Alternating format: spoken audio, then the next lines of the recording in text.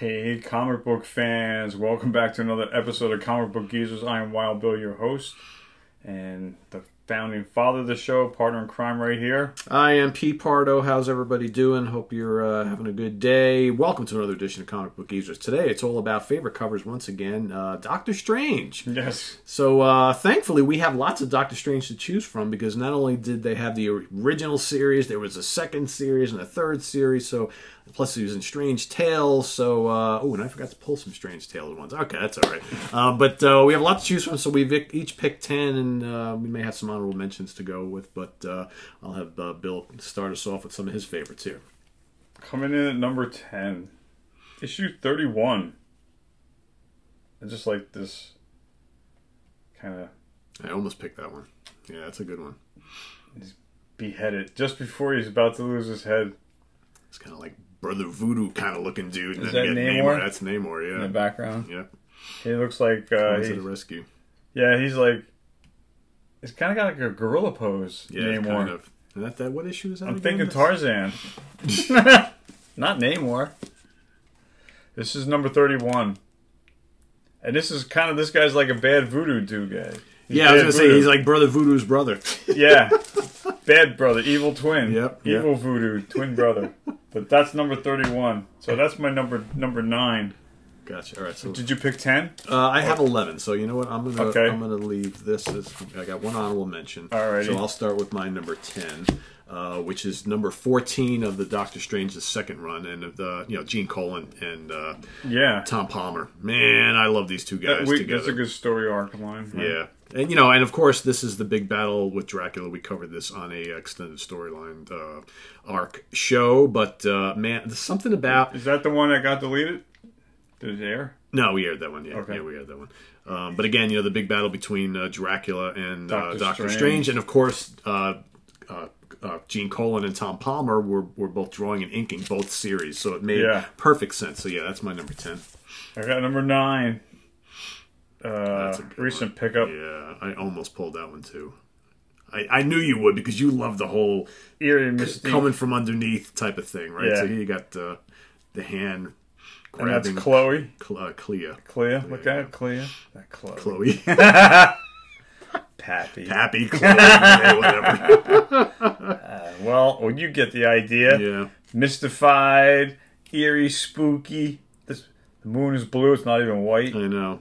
And I'm pretty sure that's a Marie Severin cover, and I know how much you love her covers. So yeah, this is good stuff. This is 176. I picked up like 4 of these recently. I never had any of the old original Doctor Strange. They're the best, man. They are totally the best. So I put a few in my top 10 picks.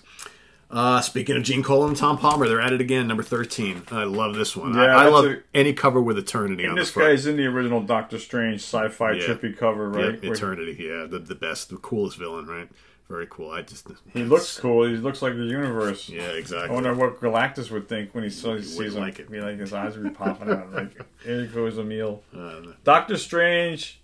Another great. 174. I like the flames. Yeah. Flame. Look at that. Gene Colan. Gene Colan masterpiece. Not the Human Torch. Nope.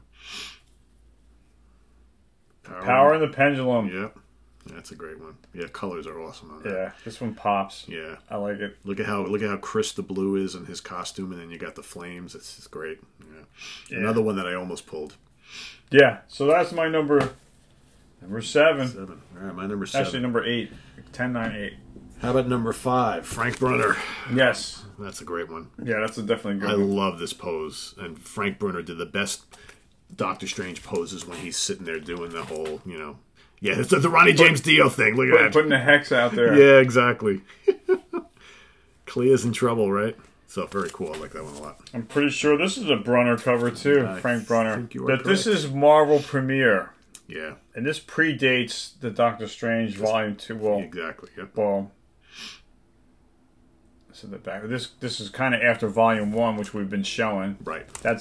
Then this came out, and then Volume 2 is what you just showed. Yeah. But I've been showing. Yeah, my first one was from Volume 2. Oh, really? Okay, gotcha. Yeah, number 31. Gene Colan once again, number 182.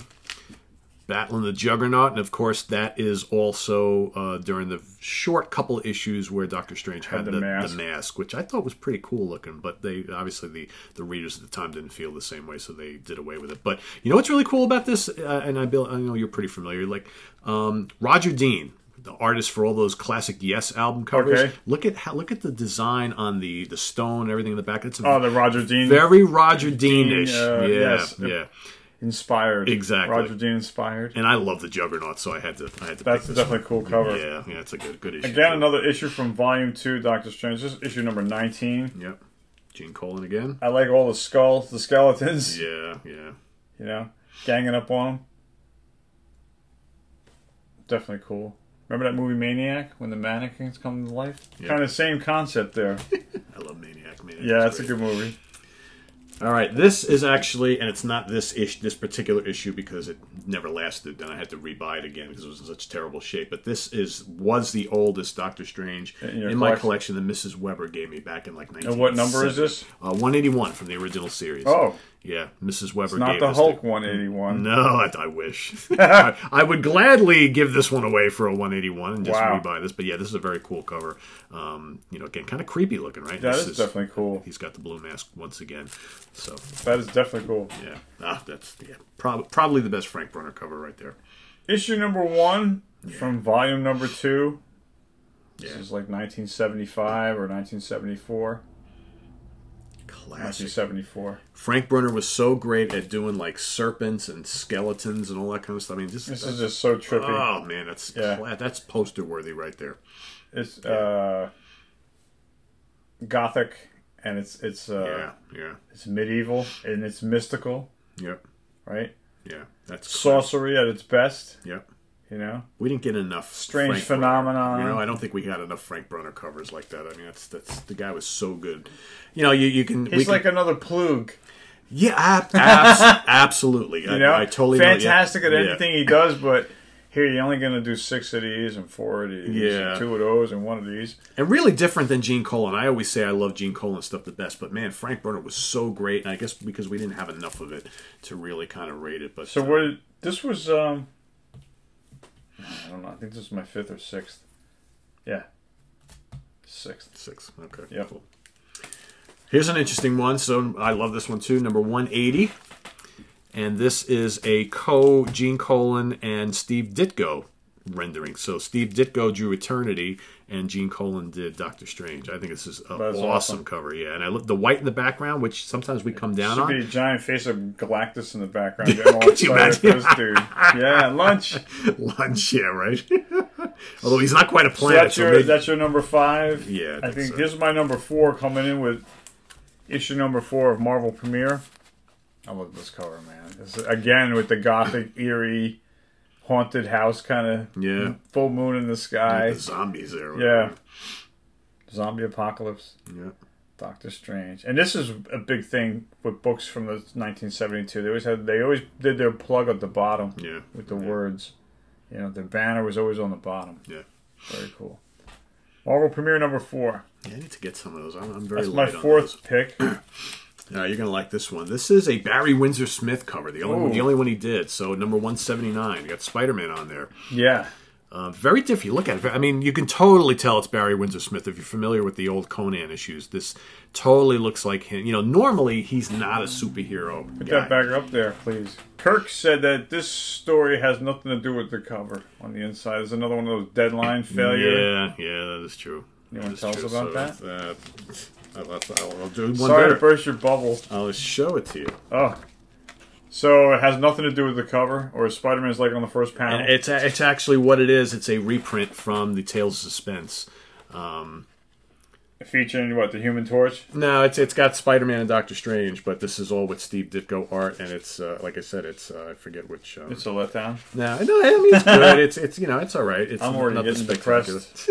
But it's not totally not what the cover is all about, and I think they wanted to go somewhere else. Which is why I didn't buy it. Yeah, but it's worth having. Me about that, I was like, really? I better put that back. Yeah, but it's I mean it's got the wonderful psychedelic artwork of Steve Ditko throughout, and it's got Spider-Man in it. So it's got Spider-Man in it, but it's the old costume for Doctor Strange. It's a really early issue, and it's if you don't have the Strange Tales issue, it's worth getting. It's kind of a flat top. But the right? Yeah, exactly. But the cover is amazing. Yeah, it is. Barry Windsor-Smith, a guy not known for doing superheroes much, but Marvel. But yeah, worth obviously worth having. But yeah, don't expect some brand new story because it's not. We're late on deadlines. All right, number 3 coming in, Volume 2, number 6, Doctor Strange. Frank Brunner once again. Yeah, look at this. Look at those skeletons, man. He loves the skeletons. It's like a volcano kind of thing, you know. She's up above him. Evil bats flying around. This cover has it all. Holy big cape, you know. Yep. The swishy cape and you can just see like the evil wind blowing, you know. You can get that feel effect. Like it's blowing my hair back, just showing it to you. And I just got a haircut recently, so. I think that cover somewhat captures the gothic brilliance that Gene Colan always brought to the table on Doctor Strange, but it's still squarely Frank Brunner. Yeah, right? You know. He rocks. Yeah, he's dominating most of my picks today. Speaking of Gene Colan, can you tell he's my favorite? This is 178. Here's a cool one. You got that's the mask again. The mask again, and of course you got the Black Knight, right? Co-star in the Black Knight. Again, this is a simple cover, but I think the two main characters really stand out here in front of all that green there. So pretty cool. Dull green. Yeah, works. Number 2. Yeah, it's like wow, look at that. Marvel premiere number 8. This is Jim Starlin cover. Yeah, look at that. Yeah. I like the evil demon on the roof there, looking down over Doctor Strange. While he's working on his little trippy spell here, trying to pick 6 winning lottery numbers. He's got 3 up there, the 3 little yellow dots. But this is an unknown. Could be bad vibes, the green.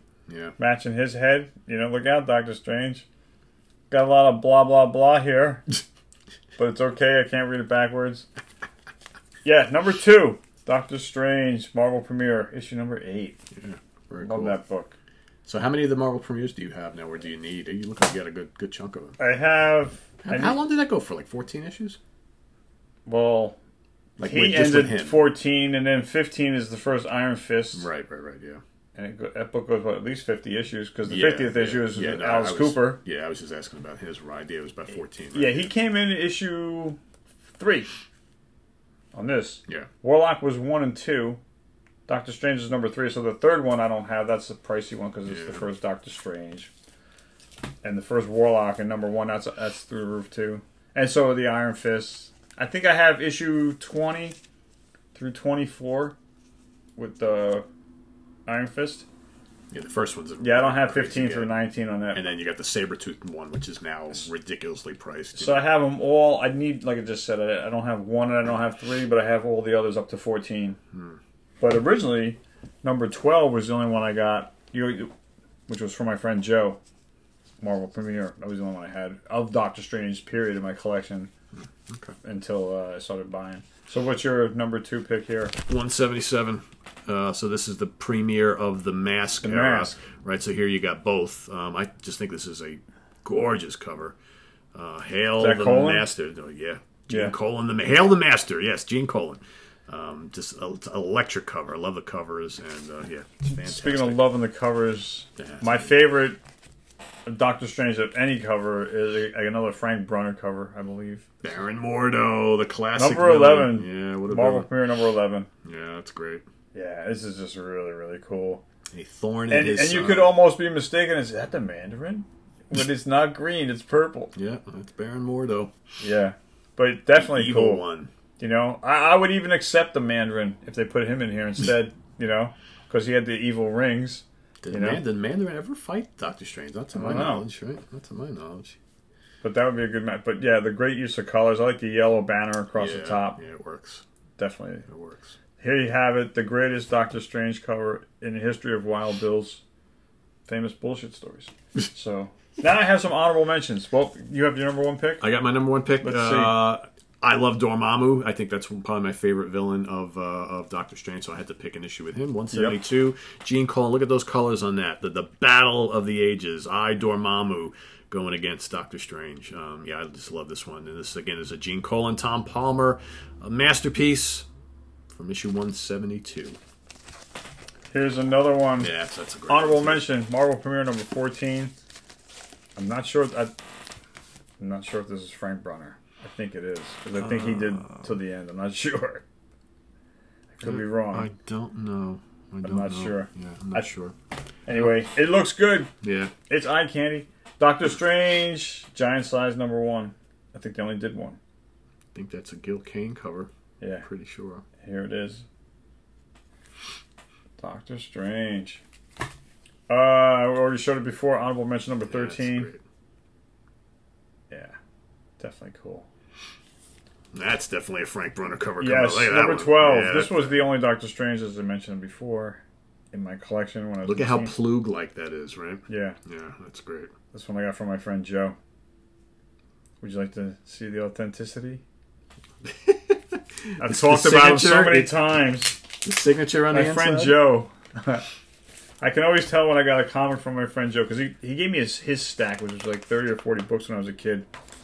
Here's an authentic Joey B comic book. That's what it looks like.